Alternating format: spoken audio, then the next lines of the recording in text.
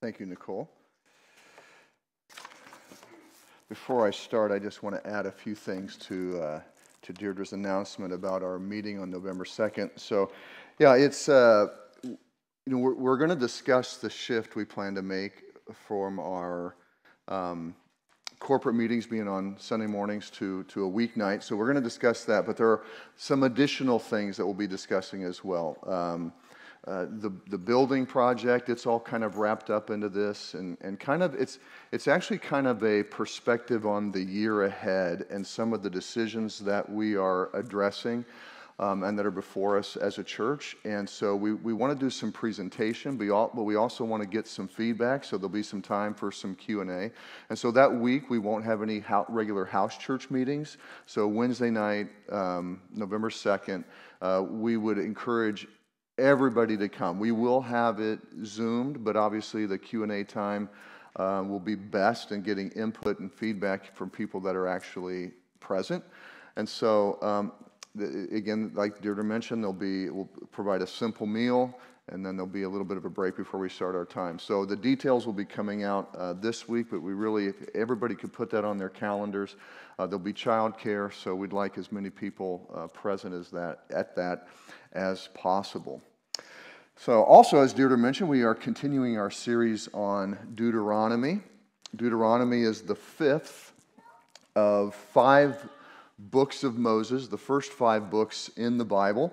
We have been tracing the people of Israel from Egypt to the Promised Land, and they are in the second generation. The first generation was unfaithful, as we saw in the book of Numbers.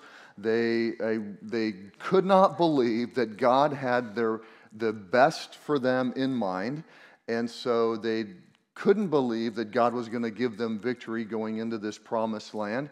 And so they wanted to appoint a new leader to take them back to Egypt. And God, after 10 different tests that they had tested God with, he said, you know what? You're not going to go into the land. The second generation is. And so they have been wandering around in this wilderness for 40 years, the second generation. And Moses has learned some things in what it means to lead people. The nation has learned some things. And Moses, in preparation for this second generation to go in, God has prohibited him to go in, and so he's doing all he can to prepare these people. And so he preaches this series of sermons on the edge, on the border. So they are on the plains of Moab. They are looking into the promised land, and he preaches this series of sermons. That's the book of Deuteronomy. It's just a series of sermons that takes place right before they're going to go into the land. He's given them some history, so he reviewed mostly the negative history that Israel had experienced in relationship to God, reminding them of God's tremendous faithfulness and victory over Egypt and the other nations that they had encountered along the way. And then had a strong encouragement: know and do the commands and teachings of God. And it starts with this command. And last week, I got quite a bit of feedback, actually, from people. It didn't seem really clear what the emphasis was because we didn't have the passage in the reading, and it seemed like I just kind of skipped. And so I really want to be emphatic here on the section that we're looking at. So Moses begins with a strong admonition to the nation of Israel that first and foremost, they have got to love God. If we don't approach our religious life from the perspective of loving God and with the foundation of loving God, all the other commands will not be able to be fulfilled. The motivation that is sustaining, and we all know this from anything, we will do the things that we love, right? If it's not something that we love, we're not going to be able to sustain it. Guilt doesn't sustain it. Fear doesn't sustain it. The promise of rewards won't sustain it. The promise of punishment won't sustain it. Love is the sustaining, motivating factor in our walk with God, in our religious life.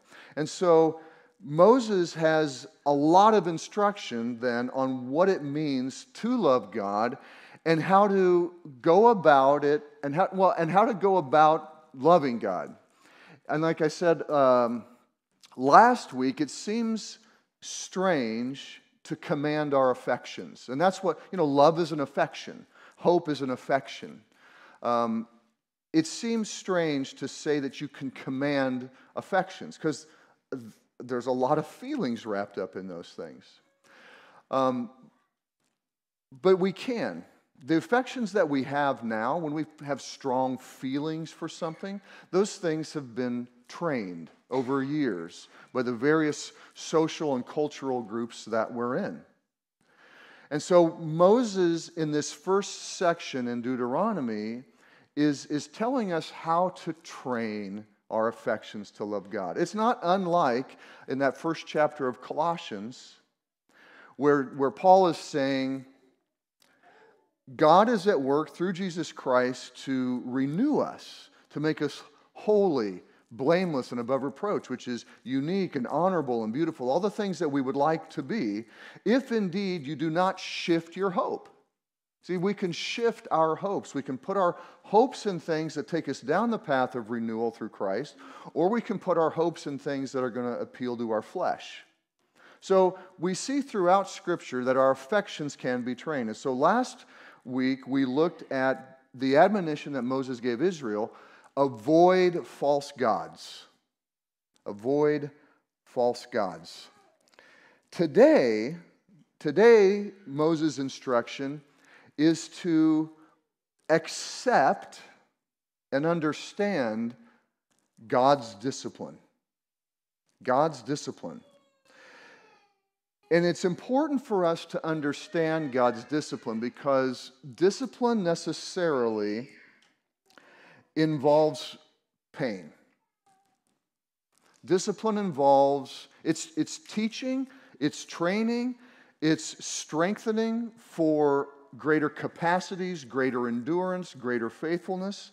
We'll see what the reasons are here from the perspective of God. But it requires pain. And when we experience pain, there's two different ways we can go when we are experiencing the discipline of God. And if we're not aware of how God disciplines us or why God disciplines us, we could get bitter. We could grow hateful towards God. We could grow resentful towards God. I thought following God was the promised land.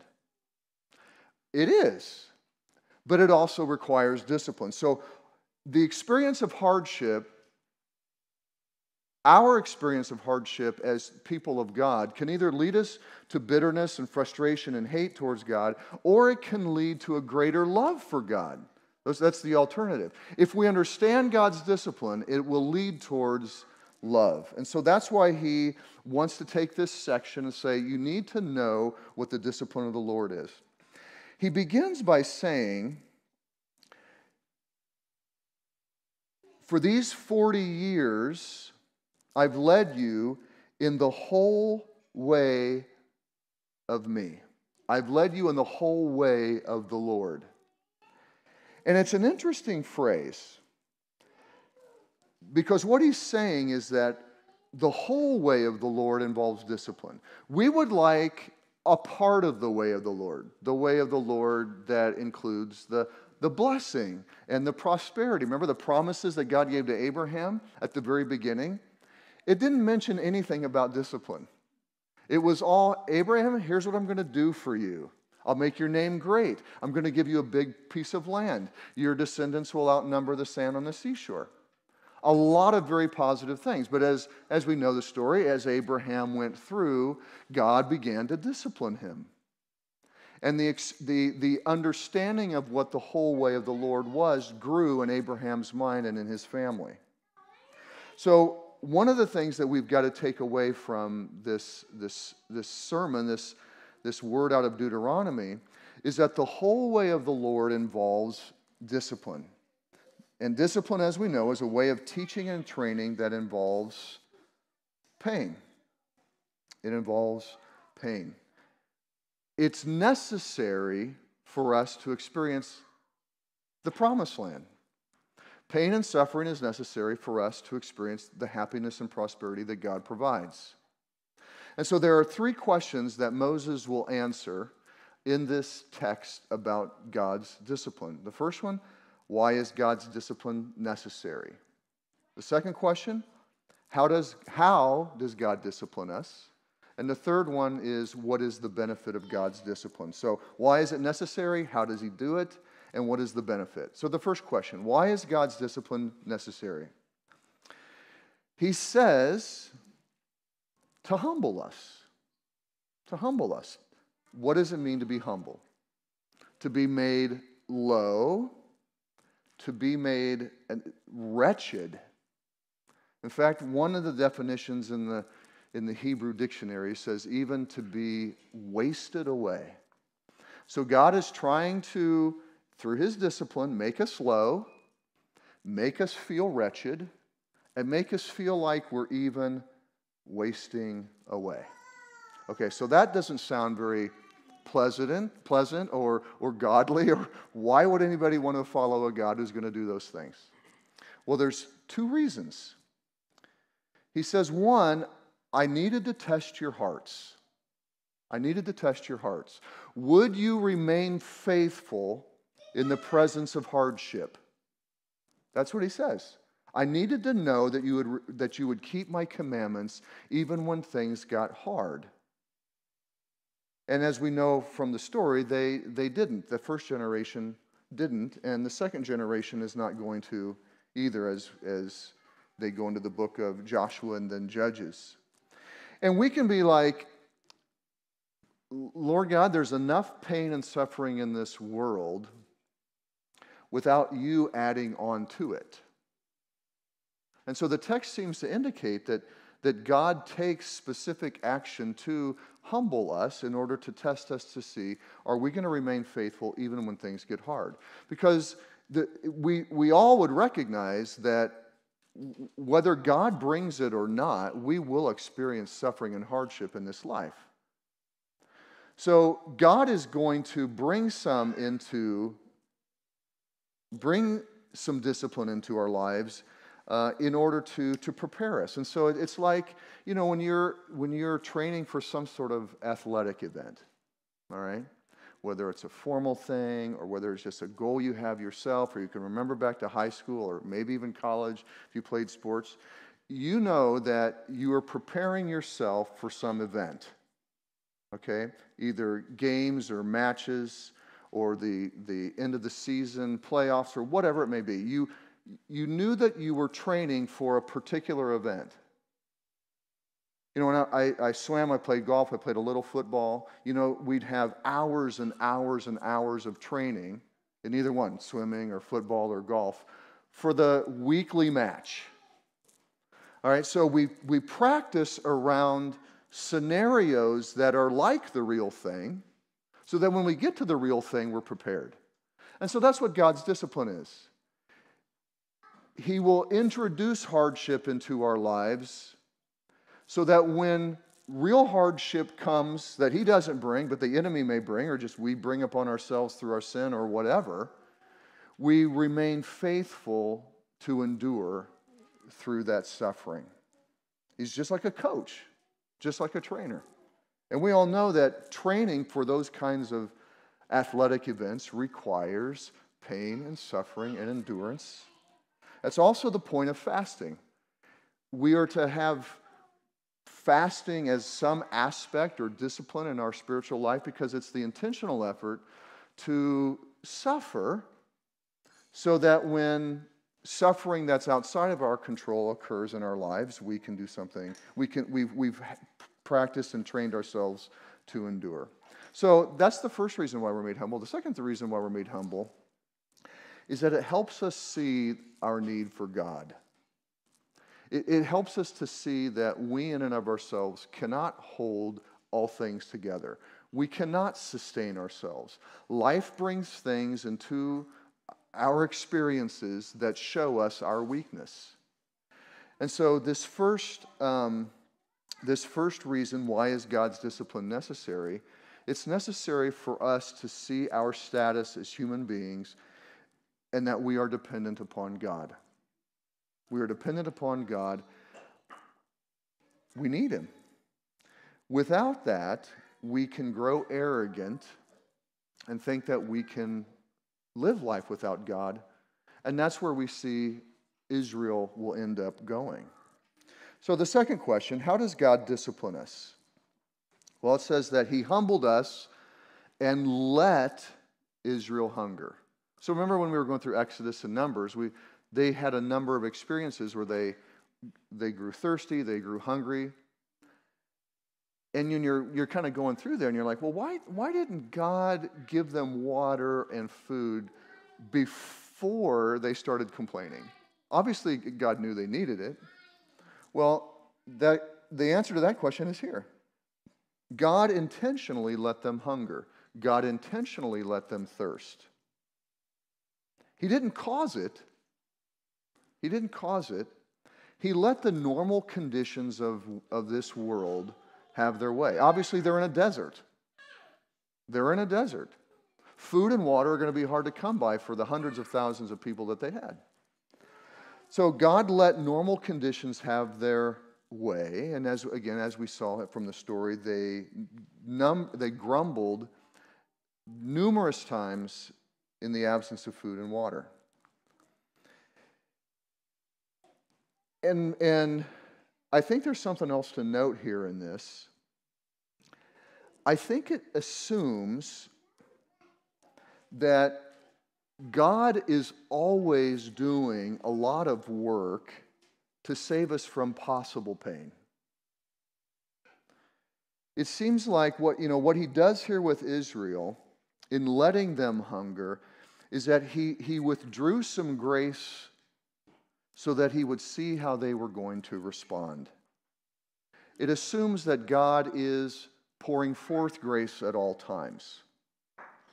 It assumes that God is pouring forth grace at all times. So we saw then that God, not only does he let them hunger, he also initiated grace through manna and through clothes. It says, I gave you manna, which no one had ever heard about before. Nobody knew anything about it. So I gave you heavenly food so that you could see that it was me providing it. It wasn't cattle, it wasn't goats, it wasn't fruit, it was something supernatural. And their clothes didn't wear out for 40 years. I've got a shirt in my drawer that I got in 2008 when I volunteered for the Uptown Art Fair. I still use it as a work shirt. So that's a while, but they are really on their last threads. 10 or 15 years, maybe we can get out of some clothes, and that sounds like a long time. 40 years, no clothes, no shoes. That's a supernatural thing that God did. Supernatural food, supernatural clothing. I'd love a pair of boots that lasted 40 years. That'd be great. So God lets them, so he uses the normal conditions of life. They're in a desert. It's not going to have a lot of food or water. He let that natural condition bring them to a point of humility, and he initiated some things that they were completely not expecting to show them that, hey, God is the source of life and sustenance. This is what God does. And again, I want to go back to this point. If we could look out into our experience and believe that God is always active in providing for us, that God is always active in providing for us, rather than, I think this is typically what we do, at least I should say that I do. I don't see the presence of God, or I don't acknowledge the presence of God until I am suffering. And then I'm like, why isn't God doing something here and now? Has God forgotten about me? I think that's our typical perspective. When we suffer, we automatically think that God is not doing anything. When I think the facts show what the text is saying, and if we believe that Jesus is sustaining all things, then anything that we experience in life that is sustaining is an act of God's grace through Jesus Christ. it seems here that when we don't have, it's God making an effort to teach us and to show us that He's always present. He's always present. He's always sustaining. He's always extending grace to us. The third question, what is the benefit of God's discipline? Literally, to take Israel into the promised land, to experience that whole list of things in the very detailed way that the passage states. The promised land. God's promise to Abraham, to Isaac, to Jacob, to Israel. God's promise from Genesis through Revelation. You see it abundantly in the wisdom literature. You see it out of Jesus' own mouth. I have come to give you abundant life. I have come. The man or woman who meditates on the law day and night is like a tree firmly planted by streams of water, which yields its fruit in its season. Prosperity, happiness, blessing. That's the biblical term. Blessing is the term happiness. The promise of God for His people is prosperity and happiness. That is what God is wanting to bring us into. The discipline is there so that we can experience prosperity and happiness in His presence as a result of His blessing, in the fullness of who He is. But we have to deal with the reality of a world that is corrupt, of a world that is under the influence of the devil, literally, and of our own flesh. Evil exists in the world. False gods exist in the world, like we saw last week. False gods that we ourselves make up, our culture makes up, the enemy makes up. False gods exist. Evil exists. Our tendency is to let our hearts slide towards the flesh and these temptations and these false gods, which is why we saw last week that we need new hearts. And the scriptures teach that Jesus Christ gives us new hearts. He regenerates us, makes us a new creation. All right, but just because we get new hearts doesn't mean we can check out of the training of those hearts. Our new hearts need training. Training involves discipline. And just like, when an athlete wins the race, they don't look back at all on all of the pain and all the time and all the suffering that they had to endure in order to get to that point of having won the race.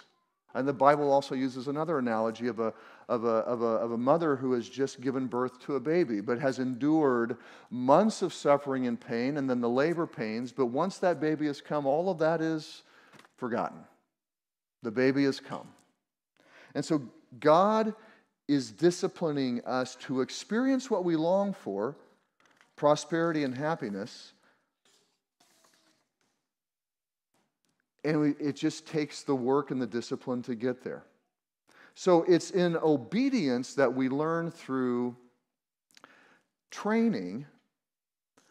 Right? Remember, because it's are we going to do the right thing even when things get hard? In obedience, we experience God's blessing. I think I said last week, faith and then obedience and then feelings. Oftentimes we start with feelings and we make decisions around feelings. And then expect that those feelings continue. And we want God to bless us. It's faith, obedience, then feelings. Deirdre said that's a simplistic way to approach it. I understand that. But there's a lot of other things involved, but we have to go towards God first and foremost in faith. And in that faith, we follow Him and follow His purposes. This reality of experiencing blessing as a consequence, or that suffering comes along with blessing and happiness, is even recognized by secular psychologists and sociologists. Paul Bloom is an author, he's a psychologist, fairly well known. He says in his analysis and in his understanding of people and all of his, his research and in his clinical studies, says a life well lived is more than a life of pleasure. It involves, among other things, moral goodness and meaningful pursuits. Okay, a vision and direction for life that's characterized by moral goodness. And some forms of suffering involving struggle and difficulty are essential parts of achieving these higher goals and for living a complete and fulfilling life. So even the secular world recognizes that if we just pursue pleasure, prosperity, and happiness and avoid any form of suffering, we're not going to achieve what we want. So if this is true, if what we are seeing in the Bible is true, and if even that truth is established and affirmed by the secular world, we have to come away from our understanding of God.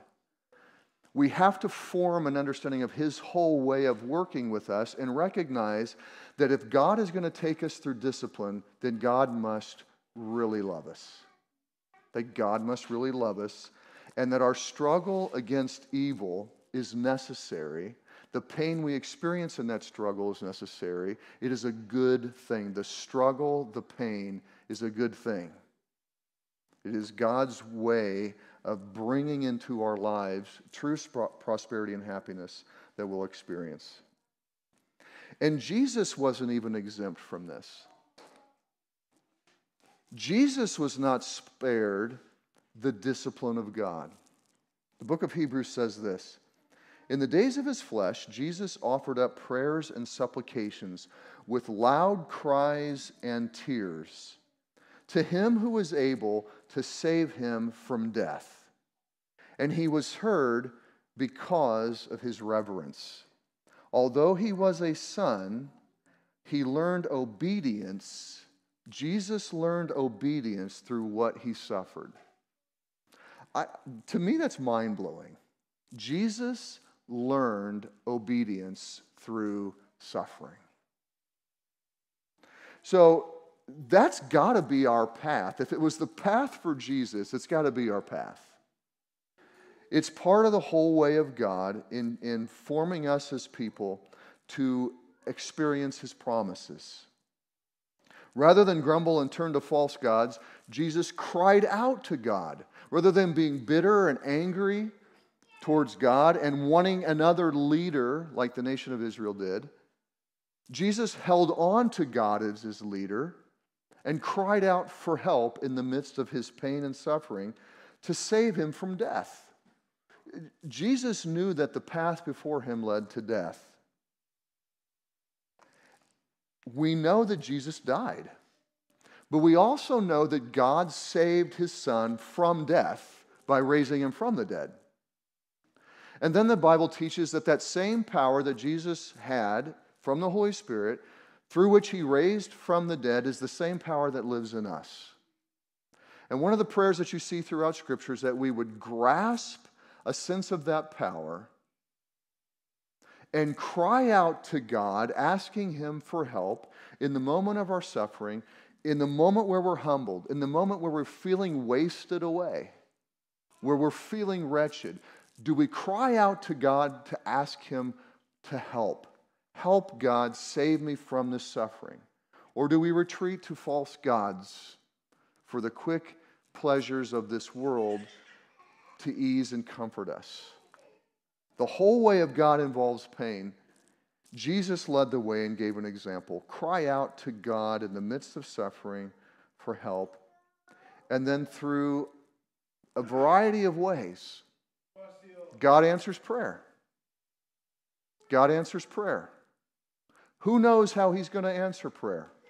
Sometimes our suffering lasts a long time. We have some members of our church family that are experiencing suffering that's lasted not days, not weeks, not months, but years.